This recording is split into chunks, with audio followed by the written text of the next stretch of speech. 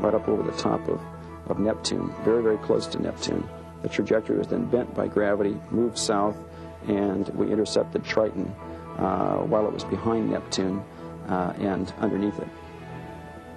Well, as we got closer and closer to Triton, it got smaller and smaller and smaller, and at the same time brighter and brighter. It turned out to be the brightest thing we've seen in the solar system. North of the polar cap, in the north, just above the equator, we find one thing we call the cantaloupe terrain. It has a system of crisscrossing ridges which produce a set of almost squarish to ovoid dimples throughout the surface. Now we're talking about a surface which is 37 degrees above absolute zero. This is the coldest thing in the solar system by far. Even the cold atmospheres of things like Neptune are warmer. It was unthinkable to find activity going on a planet whose surface temperature is that low.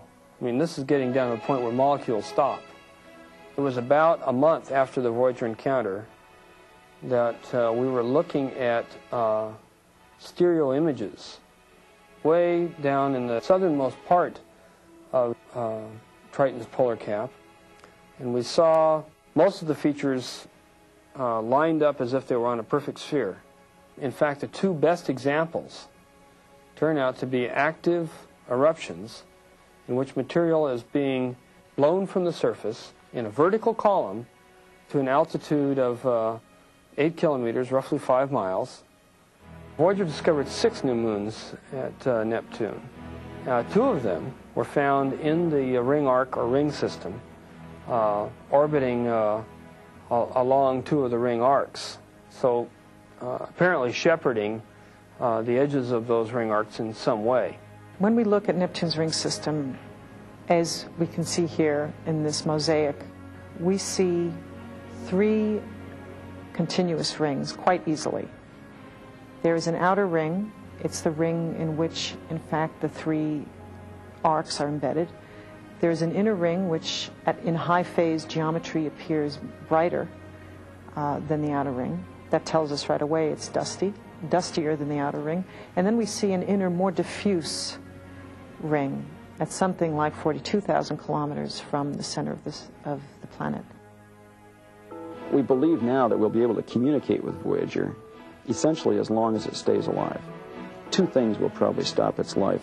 First of all, it has a power source on board, which is a small nuclear power source called radioisotope thermal generators. And they operate by the radioactive decay of plutonium, which generates heat, which in turn is converted into electricity. In about 20 to 25 years, we expect to be low enough so that there's not enough power to keep the critical subsystems of the spacecraft operating. Or, at about the same time, we could possibly run out of attitude control fuel. That's the fuel which goes through little thrusters, which keeps the spacecraft stabilized and pointed at the Earth. Now, between the stars, there's a dilute gas, ionized gas, filling interstellar space. It's called the interstellar medium. Each star blows a bubble in that interstellar gas. Our own sun does that. That bubble, in the case of our sun, is called the heliosphere. We don't know how large that bubble is. It may be that the distance to the edge of the bubble, called the heliopause, is 100 times the distance from the Earth to the sun. That is 3 times further than it is out to Neptune. In which case, 25 years, Voyager 1, which will at that point be 130 times as far from the sun as the Earth, could well be returning data from interstellar space for the first time.